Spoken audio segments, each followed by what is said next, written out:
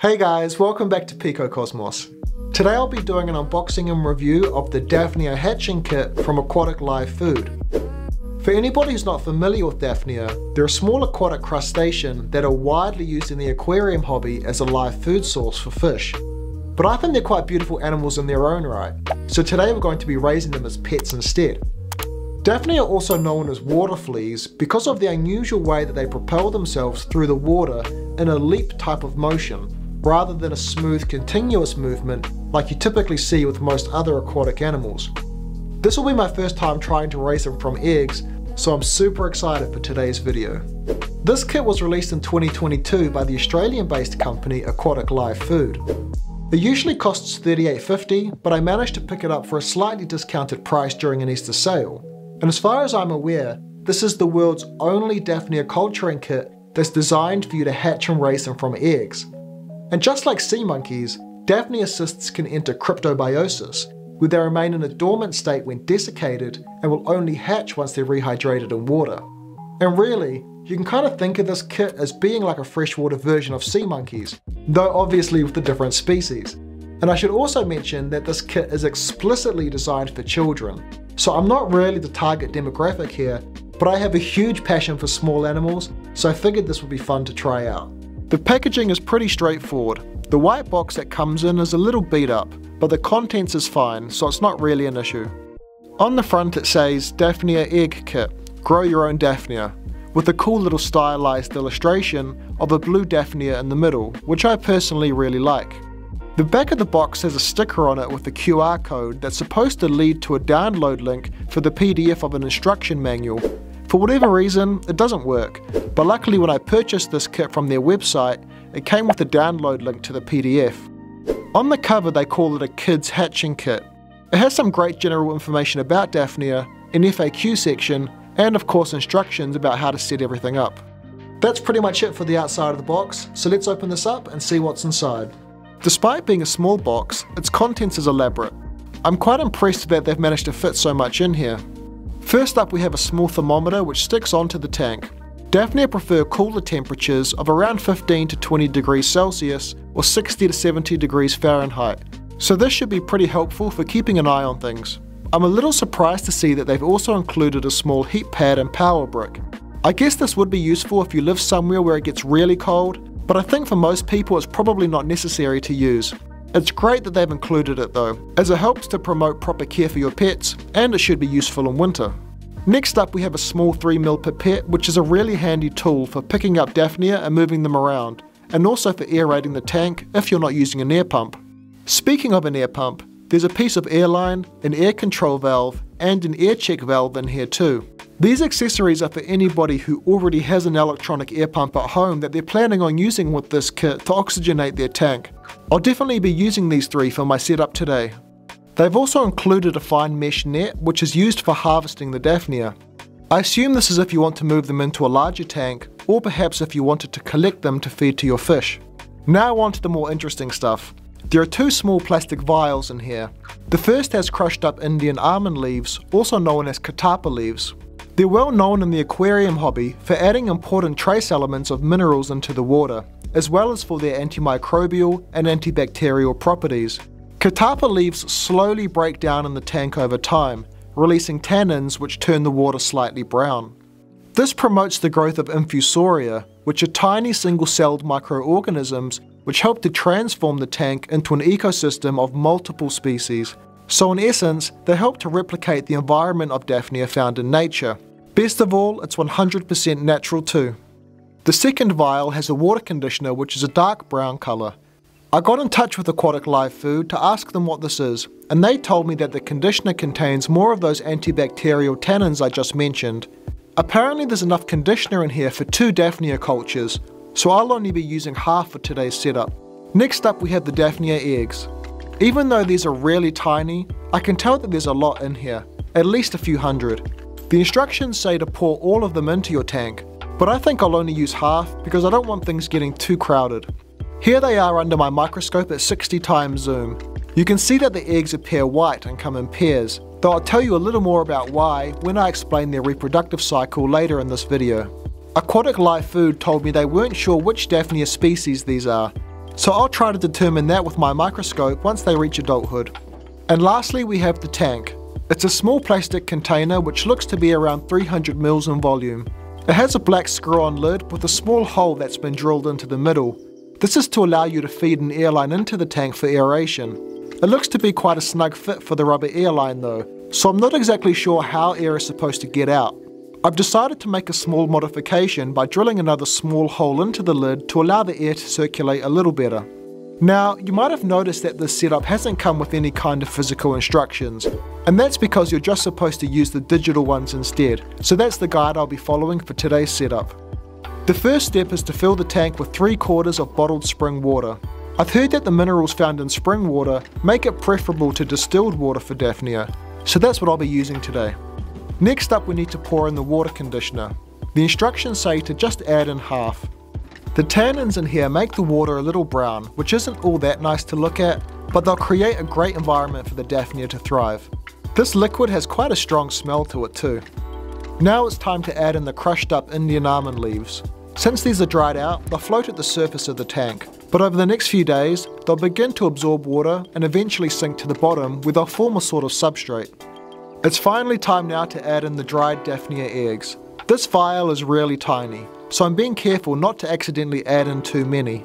It usually takes 12 to 48 hours for these to hydrate and hatch, so for now we just have to wait. I'm going to keep my tank on this windowsill for the next few weeks because it's a nice bright area, but it doesn't receive any direct sunlight, so this should help to keep my Daphnia at a nice cool stable temperature. I'm also going to use this air pump to aerate the tank's water. Thankfully this kit came with an air control valve that will allow me to keep the air pressure nice and low. You'll notice I'm not using an air stone at the end of my air line, and that's because I've heard that the small bubbles produced by an air stone can actually get stuck under the soft shell carapace of the Daphnia, which can cause them to float and get stuck at the water's surface, so the large bubbles from a regular air line are the best option. We're approaching winter here in New Zealand, and while it's starting to get a little chilly at night, I don't think it's necessary for me to use the heat pad which came with this kit quite yet, especially since Daphnia have a preference for cooler temperatures. And that's all for now guys. I'll check back in with you soon once I've seen the first hatchlings swimming around. Hey guys, it's been a full 3 days since I first set this tank up, and I'm really happy to say that we now have some baby Daphnia swimming around in the tank. I've heard that Daphnia eggs can hatch in as little as 12 hours, so I started getting a little worried when I still hadn't seen any movement in here after the first couple of days, so this is a bit of a relief. The slow hatching time may have been because it's been quite cold here these last few days. I'm not really sure, but at least we have babies now. I'll put some under the microscope so we can get a better look at them up close. They're absolutely tiny at this stage, no more than 1 millimeter long, so they're still much too small to determine the species, but we can see their anatomy beginning to take shape. The body of Daphnia have a large shell-like carapace that encases their small legs, which are called philopods. The philopods beat back and forth, creating a current of water, which flows from their head towards their tails, allowing them to collect and eat algae. I'm sure you've probably already noticed the large antennae protruding from their heads too. One pair has a sensorial function, while the other is used for swimming. Something incredible about this footage is that we can actually already see their little heart beating. Apparently the speed increases or slows down depending on the temperature. Alright, I'll put this guy back into the tank and we'll take another look at them in a few days when they're a bit larger. I want to feed them today too. Now, this kit doesn't come with any kind of food, but the PDF instruction sheet that came with this kit recommends feeding them live algae, though I don't have any freshwater algae species at the moment, but I do have some dried spirulina powder which should work. I'll mix a little with water and pour it into their tank. I'm only using a really small amount here, as overfeeding is an easy way to crash your entire Daphnia colony. I'll give you guys another update in a week or so from now to see how the Daphnia are doing. Hey guys, we're up to the 10-day mark now, and I'm happy to say that we officially have adult Daphnia. They've grown to their maximum size of around 1/2 centimeter or 0.2 of an inch long, and there's a bunch of smaller babies in there now too. I've been feeding them a very small amount of spirulina powder every few days, which seems to have worked well.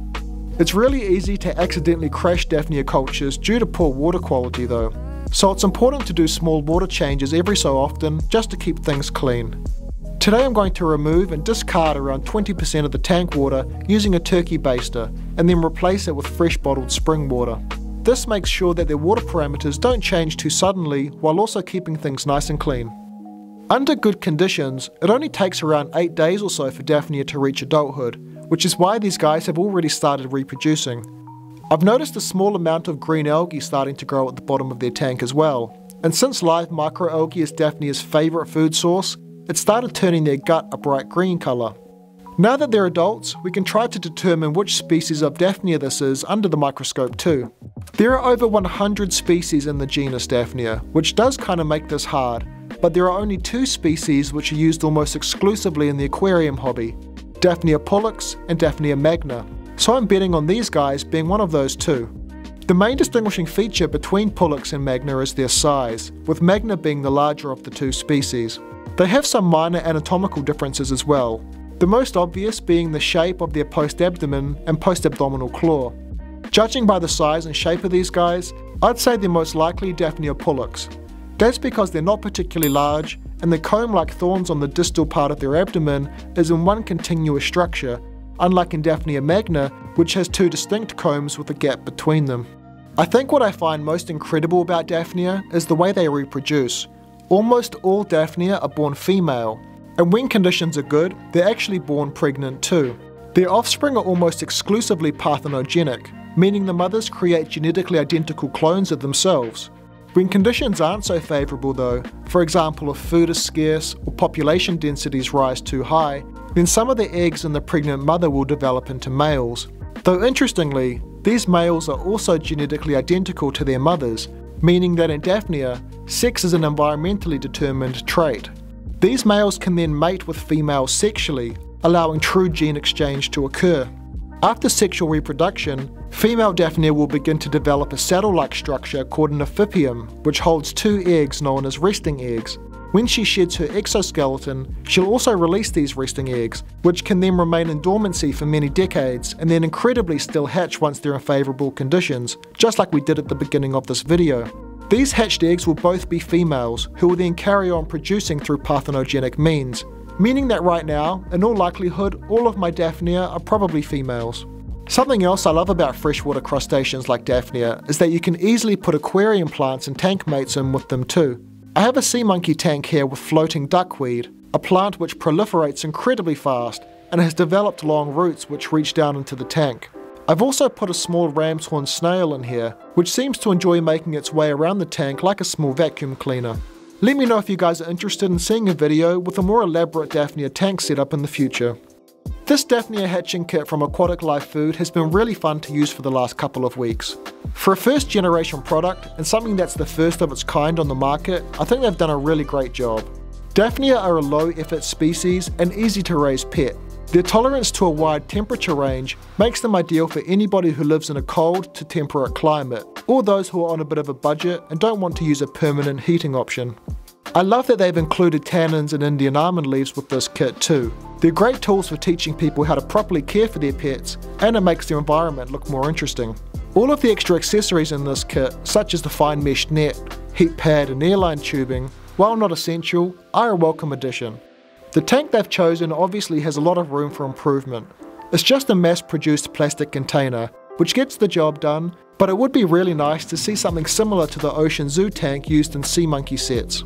One glaring omission from this kit is the lack of any kind of food to feed them.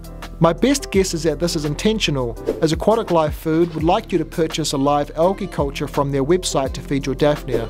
And while this is definitely the ideal feeding option, I think it would be better if some dried algae powder such as spirulina or astaxanthin was included instead. Fortunately, these aren't too difficult to find, but it is an additional expense. Overall, I had a lot of fun with this kit, and it was really cool to hatch my own Daphnia from eggs. They might not be the most elegant animals, but they sure are beautiful. I'm excited to see what kind of plants and tank mates I can keep with my Daphnia in the future too. I think an amphipod like scuds and ostracods, also known as seed shrimp, would be great options that I'm planning to experiment with. I want to hear from you guys though. Would you be interested in getting this kit and trying out Daphnia for yourself? Let me know down in those comments below, and I'll catch you in the next video.